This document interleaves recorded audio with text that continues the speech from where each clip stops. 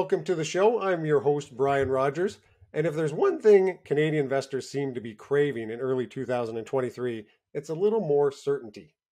Research from CIBC World Markets suggests that Canadians pumped $4.2 billion into so-called covered call funds during 2022. For those who aren't familiar, those funds write call options on a portion of their stock portfolios. The aim is to provide a high income yield that may help offset market declines to some degree. And some of those funds add an extra twist into the mix. They use leveraged or borrowed money to help further enhance their yield potential in exchange for some added risk and volatility. There can be a lot of added complexity with these funds, but when they work, the reward can be enticing for income-minded investors. Well, those leveraged high-yield income funds are a staple of our guest speaker, Adrian Starinieri from Passive Income Investing. He's going to help us unpack how they work and some of his considerations when researching them. Adrian, welcome back to our program. Great to see you again. Glad to be here. Thanks, Brian. Adrian, I know you've been with us before, but for those that have not watched one of your webinars, can you explain your investing style in general?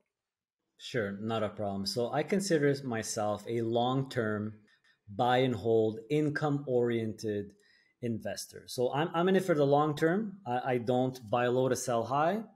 I typically buy things that are cash flow driven. So, the covered call strategy or ETFs and funds that use covered call strategies, which increases the income, is my portfolio's bread and butter. So I'm in it for the long term. I hold a lot of ETF, mostly funds. I don't hold many single stocks, if not at all, that use covered call strategies, which gives me my consistent monthly income, which I live off of, and which has allowed my wife and I to retire at a young age. So the whole premise behind this investing style, or my personal investing style, is creating your own paycheck, right? So that's what we did. So it basically, without it, we wouldn't be here. So we're definitely enjoying it. Oh, I love that idea. Living the dream. Yeah, exactly. All right. Just a quick reminder for our audience. If you want to hear more about Adrian and Erica's investing journey, check out the video. We have a video that's called Why We Use High Yield Income Strategies in Early Retirement that Adrian had done with us before. So it's available in the Learning Center on WebBroker and on TD's YouTube page. All right, Adrian, I'm looking forward to hearing about how leverage funds help you maintain your retirement lifestyle. But before we dive into our conversation, a quick note to our audience that we're discussing Adrian's approach to using leverage funds based on his specific circumstances. It's not intended to be financial advice that's broadly applicable to everyone. Make sure to evaluate your financial goals and needs before making any decisions. And with that said, let's jump into it. Okay, first off, Adrian, what does it mean when an investment fund is leveraged? So leverage is basically borrowed money. I mean, it's not rocket science. If you have a mortgage, you're leveraging your house, which is your asset, to borrow money from the bank, right? If your house is worth $1 million, you take a $250,000 mortgage or a home line of credit, that's basically 25% leverage. And your asset is your collateral. So if it's your house, it's your house. I don't know whether it's a mortgage, it's a house. If it's a stock portfolio, well, it's the assets in that portfolio. So what fund managers do, we're talking about ETFs here, of course, in today's video, is that on a portion of the portfolio, let's say 25%, because it's a very common number, they will borrow some cash to invest, more in the portfolio and more of the stock. So you kind of have 25% leverage, it's called, right? So you participate in 25% more growth, you get 25% more yield, especially if it's a yield-oriented ETF, but you also get 25% more downside if, let's say, the portfolio goes down. So basically, you're increasing your portfolio returns or downside. So leverage, that's basically it, borrowed money. Okay.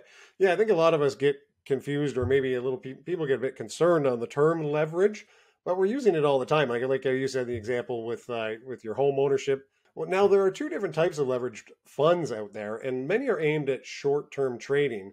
Those aren't the ones that you hold. So can you describe the sort of leverage funds that suit your investing goals as a long-term investor?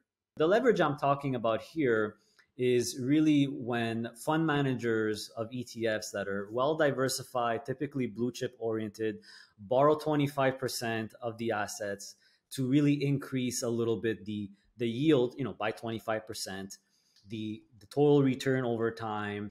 So there's other leverage funds that are more like daily leverage, and I don't know exactly how they work, but sometimes you'll see like 2x daily bull or 2x daily bear, and those are more designed for trading. You could get very high quick returns if you trade them right, but that's not what my investing style is about. Great, great. Yeah, I know I've seen a lot of those ones, those triple leveraged bear ETFs and, the bullish and so on. So those aren't what you're looking at. I'm glad to hear it because I think those can be pretty risky and definitely more for that short-term investor. So what are some of the potential benefits and risks of these income-oriented leverage funds that you like? Yeah, so we'll start with the benefits, of course. So the benefits is you're basically getting 25% more performance of whatever the fund does. So if the fund has, a 10% yield, for example, you'll get 12 and a half. If a fund goes up, 10%, your capital is going to appreciate by 12.5%. So it basically amplifies your returns and your yield. So that's the main benefit. The disadvantage is, of course, if the fund goes down, if the stock market goes down, and if, let's say it's an ETF that holds healthcare stocks, if the whole healthcare sector goes down and you have a leveraged healthcare ETF, well, you will go down exactly what the overall healthcare stocks in that fund go down by the same amount plus 25%. So it's going to go down a little bit more. So you have to be ready for basically 25% more volatility. As a long-term investor who really intends to buy and hold long-term, and someone who holds cash flow ETFs, leverage, in my opinion, of course, makes sense because you really want that extra boost long term. And you're not so much worried about the day to day or month to month volatility. You have to expect that. And a lot of people don't have the emotions to deal with that. And that's completely fine. That maybe leverage is not for you. Okay. So speaking of staying in check, retirees generally seek safety and predictability from their investments. So why are you comfortable holding leverage funds, even though they might carry a little bit of a higher risk? What you're applying leverage to, or the underlying ETF or the stocks inside the fund that's leverage, is really the key to determine the risk. Also, the leverage amount, right? 25% is very modest leverage. 50% or higher, then we're getting more risky, obviously. But the key is really the underlying. For me, because I'm not a millionaire, I don't have millions and millions of dollars. Leverage definitely helped to, you could say, retire early, or provided that extra boost, that 25% boost of income, where all of a sudden, you don't need $2-3 million. You could do it with less. You could retire with less because applying that modest leverage helps your yield, which helps increase your monthly cash flow. How might leverage impact the distributions and yields of these funds? Yeah, definitely. So if you're applying 25% leverage, you're gonna get 25% more yield or 25% more income. If you have 25% leverage on a fund that gives 10%, you'll get 12.5%. Now it's not going to be interest income like a GIC. It could be multiple forms of income. In Canada, we have several. We have interest. There's eligible dividends. These are profits or dividends that come from Canadian dividend stocks, which is taxed better. Then there's actually capital gains income, which is very important for my style of investing, or covered call ETFs, because covered call ETFs make the bulk of their income with covered call writing or options writing, selling covered calls. So monthly income that you get, some of it, or a majority of typically covered call ETFs, the majority of that income is classified as capital gains, which is taxed really well in Canada. Adrian, for those that may not know in the audience on what a call option is, or a covered call for that matter, can you just in broad strokes take us through what those two types of investments are? Sure. And I'll try not to confuse people. So the easiest way that I've determined to try to explain this is, first of all, people need to understand that there's stock market where shares or stocks are traded, but there's also an options market where options on those stocks are traded. So when it comes to a call, it's a buy option. So there's two types of options, right? There's a buy option, that's a call option. Then there's a sell option, which is called a put option. So a call option is an option to buy a stock. So if you're selling a call, let's say you own TD stock, you could tell someone or give someone the option to buy TD stock off of you for a predetermined price. So that's called a strike price. And typically a contract is a month or 2 months. So let's say TD stock is $100. You sell a call at 105 to another investor. The investor has to give you a premium for that. They have to pay you a little something for that, right?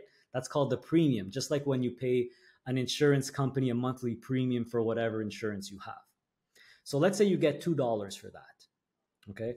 And let's say after 30 days, let's say the stock ends at $103. That call would expire worthless because it will only get exercised if the stock REIT goes over $105. So if TD stock, after 30 days stays at 100, goes to 101, 102, 105, right at that break-even point or lower, well, you get to keep that $2 premium and you get to keep your TD shares. But if the TD stock goes to 108, for example, you have to sell your TD shares to the investor at 105. He will definitely exercise his right to buy, which means you lose the $3 capital gain between 105 and 108, but you got $2, which cushions your loss to only $1. So that's typically the mechanic of a covered call on one stock. So if you have a covered call ETF, the fund managers are writing these call options or these buy options on a portion of the portfolio to generate all these premiums. Why is it called covered? Well, if TD stock goes to 108 and you have to sell it, you're covered because you already own the TD stock. That's why it's called a covered call. So you're owning the stock, you're owning the underlying you're writing calls on. So you're covered in case you have to sell it. Well, I want to get down a little bit more granular and talk about a particular type of fund. So I want to focus on a particular type of fund that you like, which is covered call funds that carry modest leverage.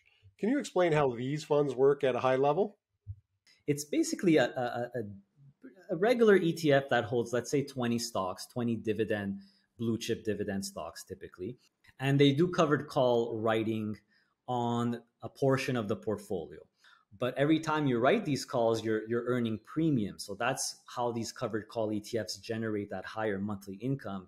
You're generating premiums every time you're writing calls. And the more aggressive the call is, the higher the premium is. So you get those premiums plus the dividends of the portfolio. If they're dividend stocks, you're still getting those dividend stocks. So that ends up increasing your yield because now you have two components instead of one, the dividends and the covered call premiums. Then if you add leverage, it just leverages both of those components. So all of a sudden you can get to 10% yield easily with these ETFs, which is fantastic. The goal is really to generate higher income. That is the goal of covered call writing. It's to generate higher income, higher yield, and actually lower your volatility or lower your risk. So a lot of people automatically associate higher yields with higher risk. In this case, covered calls, it's actually the opposite. It's higher yield and lower risk. They work really well when the market is not really doing much or in a down market because those calls are not going to be exercised. You're getting higher yields, and that leverage helps you get higher yields even more so.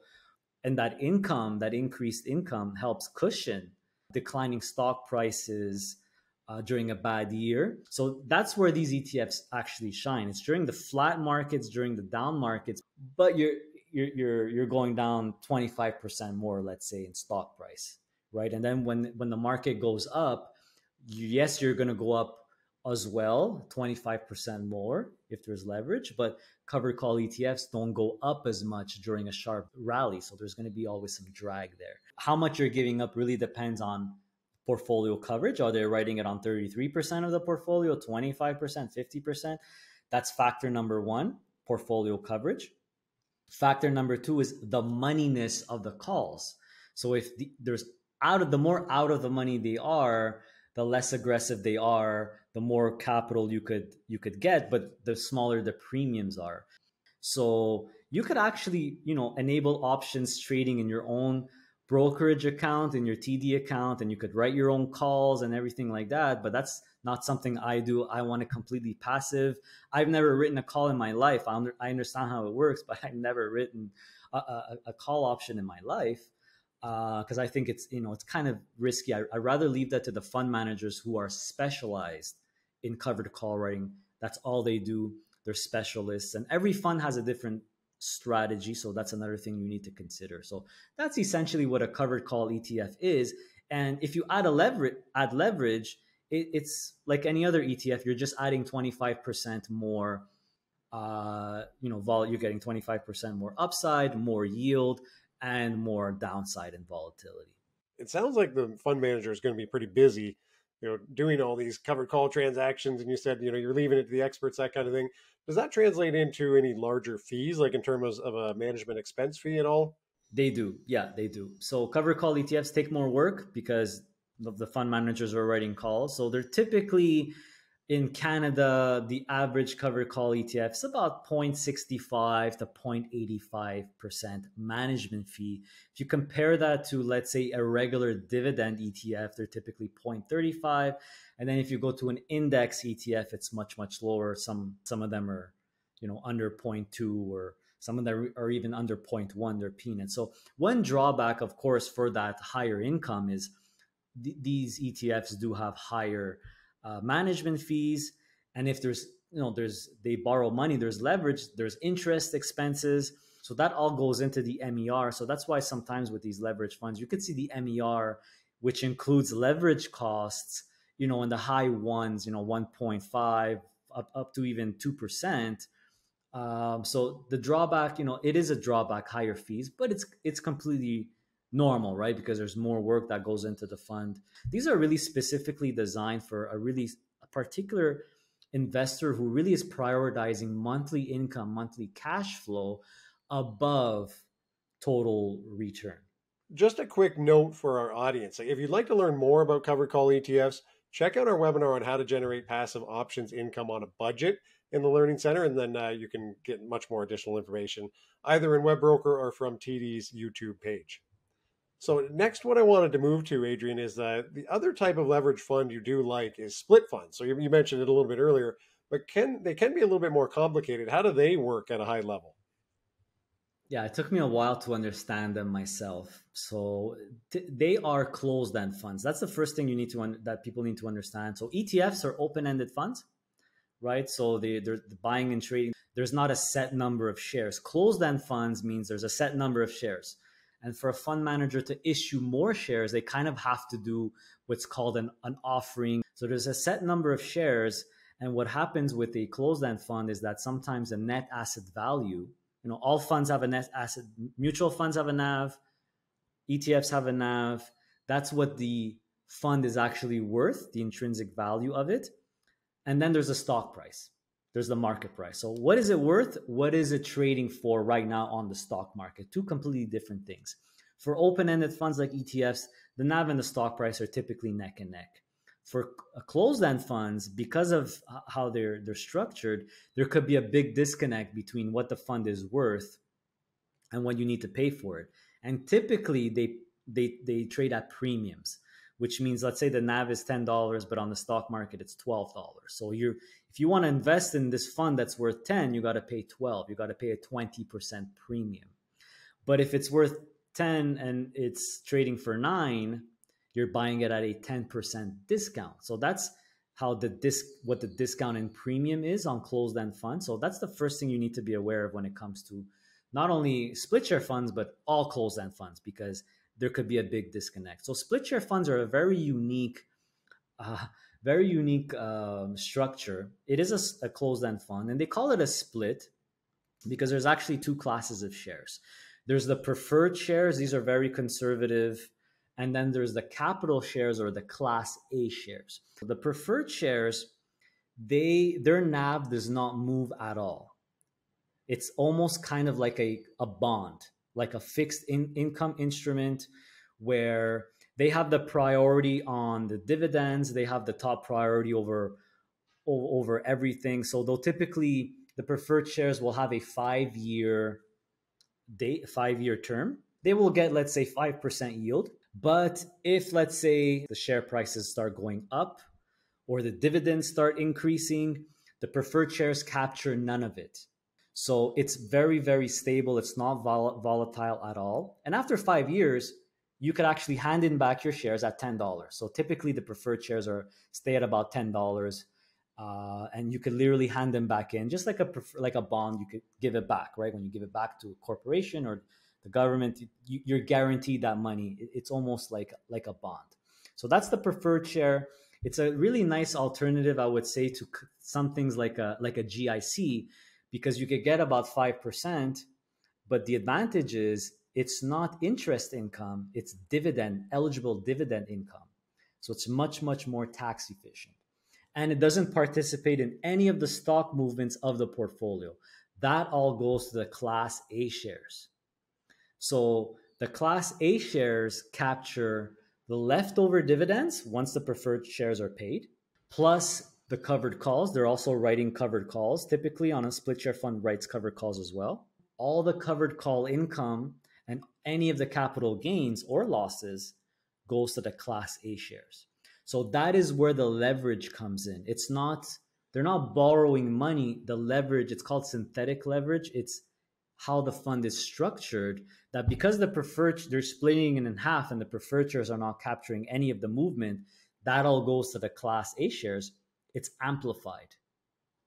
It's leveraged. So a big advantage of that is that if interest rates go up, doesn't impact that leverage because it's not borrowed money. So that's the main advantage of a split share fund. And on the stock market, you're going to have, we'll take an example, ABC. So if you see ABC split share, that's typically Class A share. If you see ABC.PR or ABCPR, which stands for preferred, that's going to be the stock ticker for the preferred share. So they have different tickers, same portfolio of stocks, different objectives, different risk levels as well.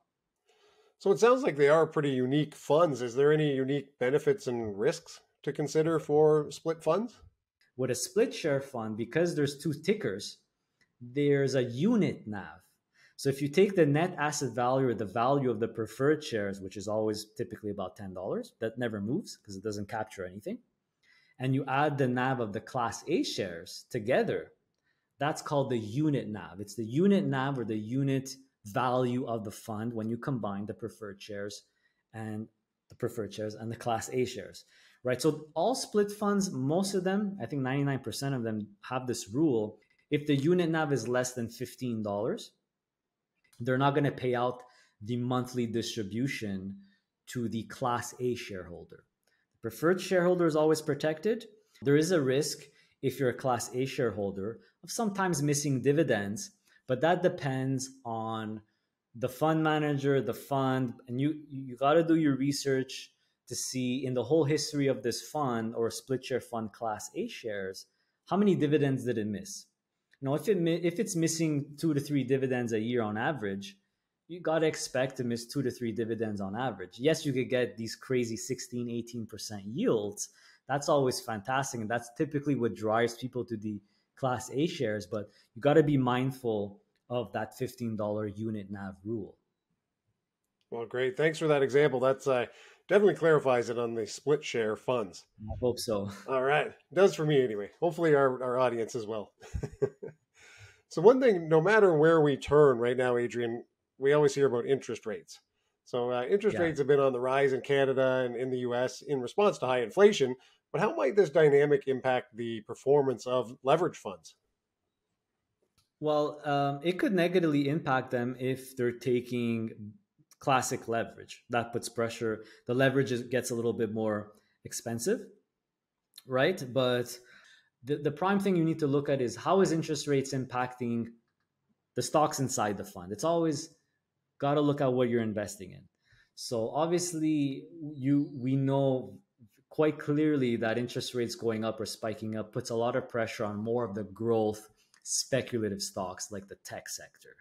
But it could help, some staple stocks, or if the ETF is still getting a yield that's higher than the cost of the interest or of the leverage, you're okay. It's only if it starts to get break even where it doesn't really, it kind of mitigates the whole purpose of the leverage. And if, let's say, interest rates, I don't know, we go back like in the 80s where it's at like 10, or I think it was at 20% or something insane like that. I don't think we'll get to that point, but who knows? Then they might be in trouble. With the higher interest rates right now, there is the concern about a possible global recession on the horizon. So I know you've, convinced me, at least anyway, too, that you're sticking with leveraged funds that you like. What gives you the confidence to do that given the potential for higher market volatility? So this is why I really love the covered call strategy. I consider it a defensive strategy. And like we discussed before, it really shines during flat, volatile, or down markets. That's when covered call ETFs typically do better than the equivalent without the covered calls in that time frame. So the market's flat or going down and you're writing calls, the calls are not going to be exercised. So you're keeping those premiums while keeping your shares. Plus that leverage gives you higher yield. And another thing to remember is that volatility options, when you sell options, what prices in how much an option is worth and how much premium you could get, it's volatility. The more volatile the stock market is, the richer the options are, the more premiums you could get, right? Just like if you're a 20-year-old that gets insurance for a 1000cc super sport motorcycle, your premium is going to be a lot higher, right? A lot higher. The insurance company has to charge you a lot more because there's more of a risk. There's a lot more risk that you'll get into an accident versus, a 65-year-old or 70-year-old senior who has a flawless driving record. The covered call ETFs have that cushion or have that defense of that increased options premium, that increased income that you're getting. Whereas, let's say, an index fund like an S&P 500, you're only getting about 1.5% yield. Most of the return is literally coming from the stock price. You're barely not getting any income. So covered call ETFs actually shine during flat or down markets, which is why I especially like them. It helps me keep my cool and keeps my composure and to sleep well at night, because that's when these strategies typically shine. Yeah, I love the insurance analogy. I have an 18-year-old son, and his insurance is much higher than mine, and I think probably for good reason. Right, exactly. All right, we've talked a lot about how leverage funds work and what you look for when considering them. Now, let's take a moment to hop into WebBroker to demonstrate how to search for leverage funds. So if you go into WebBroker and you click on research and you go to screeners, you're going to get this screen that we're seeing right now, or the screener stocks page. So you're going to want to click on ETFs to get to just a more of a category that we're looking for. We're looking for exchange traded funds. And I've already created a few screens just to make it a little bit quicker in terms of this demonstration. But I want to show you how you would go from the beginning to create a custom screen. You click on create custom screen. I'm going to just go into this one here. I'm going to go into the view matches. This is one that I've created that looks for both Canadian and US covered call and enhanced ETFs. When you're doing it from scratch, you're going to click on create custom screen, but it's a very similar process. So if I go into this view matches, you can see I'm going to click on edit screen to get to the point that you would be using if you were going to create a new screen. It would automatically pull up the country if you're going to have Canada and the United States. And then you're going to select one of these categories, or one of these selections here. I'm going to click on fund category, go click to add criteria. I've already done that, so that's down at the bottom here. And these are a few categories that can save you the time of searching for these. You can look for alternative equity focused. You can look for derivative income, Canadian dividend and income equity. So if you add all those from this long drop down, you're going to get about 79 results. And it's going to cover, so far from what I've researched, most of the either leveraged ETFs or covered call ETFs that are available within WebBroker. There might be some other criteria, but I would say you can go do a Google search, find a particular ETF that you might be interested in that fits that particular style of investing. And if you put the quote into WebBroker, it'll tell you the actual category that would be used within the screen. So if there are some additional ones, you can definitely do that as well. But if I click on the view 79 matches, I'm going to get a list of all 79. It may be on multiple pages, but now I can do a comparison. I can compare up to 5 at a time if I click these boxes here. I can click on the individual ETFs themselves and go into more detail. It's going to give me an overview. Some of the things like the top holdings that Adrian talked about, or the management expense fee, and all kinds of information on each individual ETFs before you make your decision there. All right, Adrian, we're going to have to leave it there. Thanks for filling us in on how leverage funds work and your approach to using them as an income investor. You've given our viewers a great jumping off point for their own research into these funds. And is there any final thoughts on leverage funds you'd like to share? Do your research, know what you're investing in and how they work. And the number one thing is what's inside the fund. Look at what they're actually putting leverage on. How much is the leverage, right? 25% is fairly modest. But you got to be ready to hold these long term. That's typically the best strategy. And if they're putting leverage on quality, it should be okay. Just like when you buy a house and you have a 25-year mortgage, it's a quality asset that you're holding on to for the long term. So have that same mentality and you should be okay. And if you're not comfortable with it, there's plenty of unleveraged options out there you could start with. Do your research, ask your questions first, and you got to make the decision for yourself. All right. Well, thanks again for joining us, Adrian. And for those in our audience, make sure to register for our upcoming live webinars and check out our library of on-demand content available in the Learning Center and on our YouTube page.